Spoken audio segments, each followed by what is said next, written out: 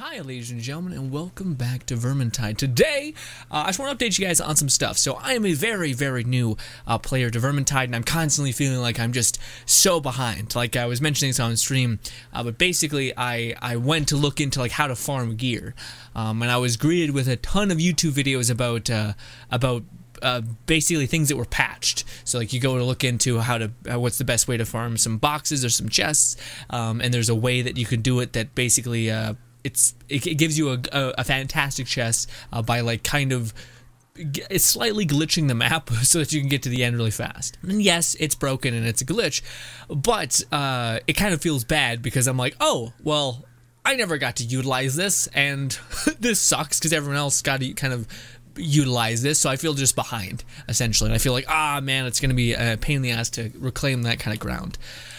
Which is still present, but there is something that I found out when I was also streaming, because I was telling you guys this information, and a lovely person in our community named Carthage told me about this amazing strat, but then he also linked me to the video that he's seen, so I will do that as well. Remind me if I forget, because I'm a very forgetful person, but in general, this is a way to get XP very, very quickly at any point in the game. So essentially what you're going to want to do is you're going to want to start up this mission, Empire in Flames, and all you need to do is complete the first mission, I believe, that you get, and then this is the second mission, if I'm not mistaken. But basically, if you start off at level like level 1, so if you go, maybe you've never played the dwarf before, so you go ahead and play that dwarf. He's going to be level 1 with probably not that much power, but if you have another character that's high level, you can kind of get the high power rating just with the necklaces and stuff like that. But regardless, if you can't do veteran, just do recruit, and this is only good for XP farming. This is not good for boxes and chests, which is kind of shitty because I really want a good legendary chest farm that isn't like completing this super hard mode which you get downed in one shot, especially considering that's the way you get good gear to be able to last in those environments. So yeah, it's weird, doesn't make the most sense. Regardless, I think I'm actually eligible to do this champion, and I wonder if the experience gain is better for that. But regardless, yeah, basically you're just going to want to choose whatever difficulty you can. We are not going to be fighting anybody, so we should be good. Should be. Yes, so if I hit apply, I'm also, you're probably going to want to I'm not hosting, right? Additional info. Yeah, private game. So you're going to want to make sure you're in a private game so that way no one is going to interrupt and what we're doing.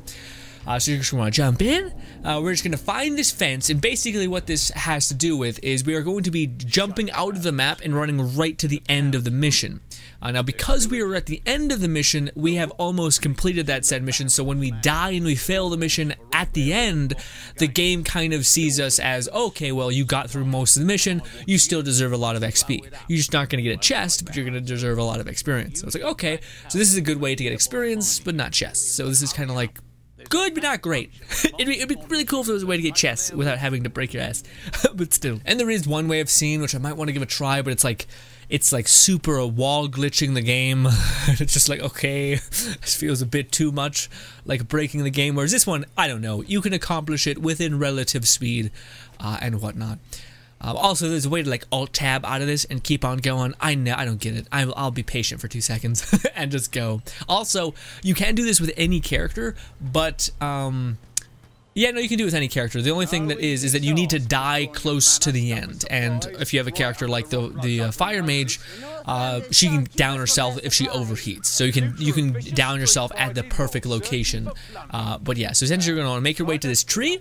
As soon as you can see the tree, you're going to want to look, and there's going to be this break in the fence. So you guys can see right by that tree, we go, break in the fence. So this is the place right here where you're going to want to jump back. Now you're supposed to look at the ground and just start button mashing over here, and it is, dude, it's like insanity. It's like you'll try to find this nonsense mechanic, like hey, oh, if I jump off of it at this specific angle, I usually get it. But I think it's just random, because I've tried doing that, and you're just gonna go mad. You just keep jumping in that direction, and eventually your dumb ass will find its way over to the damn fence. I even started convincing myself at some point where, like, if I don't look at it, it happens with greater ease, because I think it's just entirely random, and I'll start trying to find, like, sense in something that is senseless. So, again, just jump in this direction, and eventually you'll get your tushy over the goddamn fence. So this is the thing that can take, like, anywhere from, like, you know, 20 seconds to 2 minutes, and it's real not great, but it's certainly better than running through the whole quest and getting minuscule XP, or having a chance of dying halfway through the encounter in which you don't even get that much XP for doing that. So yes, but this is great because for me, this is a way for me to like reclaim some ground for everyone who's at endgame. So if I get like better levels, I'll be able to invest in better perks, and then I can actually survive longer in higher tier difficulties, so that I can actually get the cool gear that I want. But you know. There it is! Okay. Bloody hell. So when you, when you do that, boom, we've done it. So now you're just going to want to walk this way. So right beside that tree, we just jump off, turn this way, and you're going to want to make your way past this broken ass cart. Now again, surprisingly, even though we're outside of the map right now, things are still up and at 'em, they work, except stuff like this. So we just move through this rock, and then you're gonna want to aim this direction. So in between these trees, you're gonna want to go straight. You'll hear a bunch of weird craziness in your ears, but yes, we're just gonna want to make our way straight, and then eventually, if you have higher view distance or whatnot, you'll see a windmill basically, and you're gonna want to make your way to that. Yes, and also it's actually preferred if your companions die, because when we get to the end, we want to actually drop immediately. So if you don't have a person who can kill herself, then you're going to be just jumping into the enemies to kill you, which is great if you have it on higher difficulties, so they can drop you really fast. And your AI will basically keep trying to pick you up, and you're going to want to keep dying, because eventually they'll get to the point where if you just die one more time, you just die. You don't have a chance of reviving. So we're just going to keep making our way there. There's the windmill right there. Yeah, see how the AI is keeping each other safe, so all that.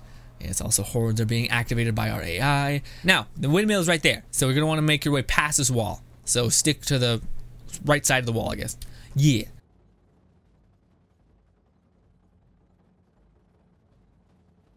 Okay, now, next pillar. So there's the windmill. Look to the left. We're on the wall as well. There's a stump.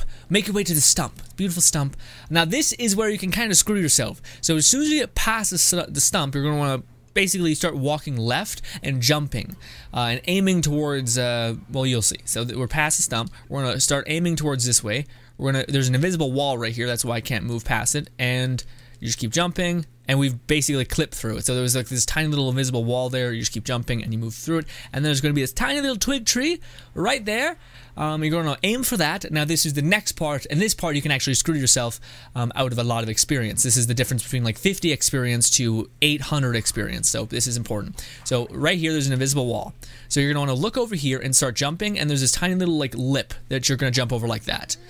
But that's important, because otherwise you'll basically have to run all the way over there. Now, there's enemy. Now also your AI will spawn back in, and this is pretty easy to jump over. I say as I can't jump over. There we go. Now, you're going to want to make your way over there and die at that point, because if you die up here, you're only going to get 70 points. Or sorry, 700 XP, where you want to get the maximum amount, right? So you're going to want to make your way over here, and then you're going to proceed to kill yourself. Now, whether that's just waiting for AI to come and kill you, or it's playing the witch and just burning yourself alive many, many times. So yes, boop, boop, boop, boop, boop. And explode. We're going to try to stay on the objective so that we get the maximum amount of XP. I don't know if playing on higher difficulties gives you more XP. I think it would. I've never actually beat it on champion. I've only beat it on veteran, so we'll see. But last time I got around 800 XP for doing this, so we'll just compare. We're going to drop one more time, and then we're going to get, boom, yeah, perfect.